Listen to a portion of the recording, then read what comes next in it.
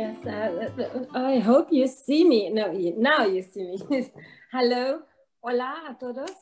I know there are many also Spanish participants.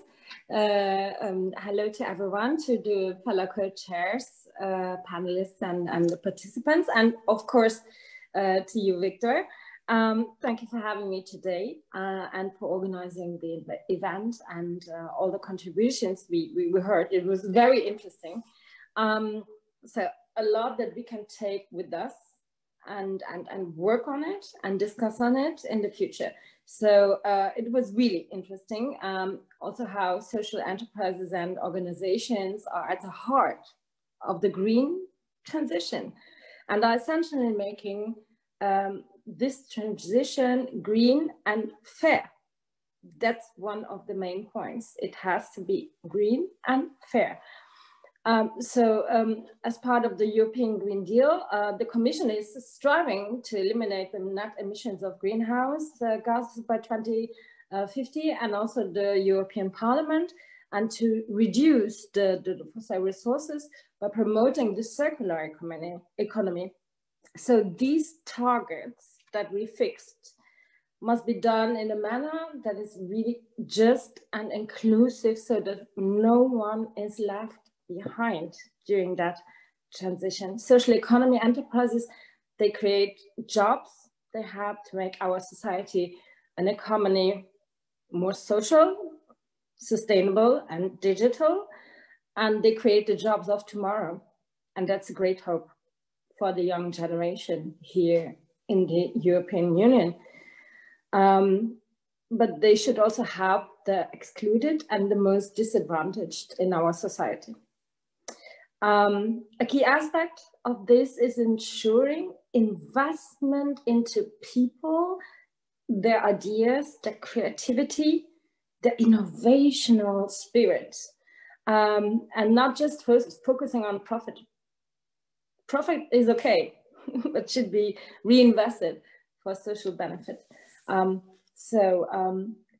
you to all the panelists of today. Merci beaucoup à tout le monde. We heard from Dirk, renewable energy. It was fascinating, the initiative where citizens jointly own and participate in renewable energy projects. We heard about great traineeships, which is very important. I was one of the I will be one of the rapporteurs of the next traineeships, and clean energy synergism on the project in London was very fascinating. So thank you for that.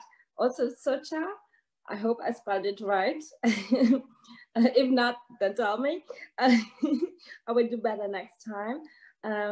Also for the need of decent housing. Housing is also a great problem in Luxembourg. And I think there is a shift. There is a shift in thinking of making it more sustainable in the future. That's the next step. And that, I think, there is where social economy drops in also. It's not just about money, but also about enterprises and companies that care and that do that. So I think that's the next step after we have, I hope, overcome this pandemic. And Berna and Andrea, social economy and finance, very important. Access to credits are so important for all these innovative companies and those people, especially as ethical banks. Just because we talked a lot about also green and sustainable bonds and financing. So as I come from Luxembourg, I can say that Luxembourg is one of the forefront in green financing. Luxembourg listed 2007 the first green bond, and just a month ago it issued the first social bond, so that social projects are supported. And I'm really, I really can say I'm really lucky about that, because green is important, sustainable is important, but also the social aspect. So it was under the SURE program, just to be clear. As a shadow of the ESF Plus, so the European Social Fund Plus program, I know that the regulation lays down provisions in order to create a market ecosystem to increase the supply of and access to finance for social enterprises, as well as to meet the demand from those who need it most, in particular unemployed women, vulnerable people who wish to start up or develop a micro enterprise. So this objective, just to give an answer also to those who ask which funds will finance that. This objective will also be addressed through financial instruments and budgetary guarantee under the social investment and skills policy window of the InvestEU fund. So we heard many panelists today, and it was a great exchange. I would really like to thank you.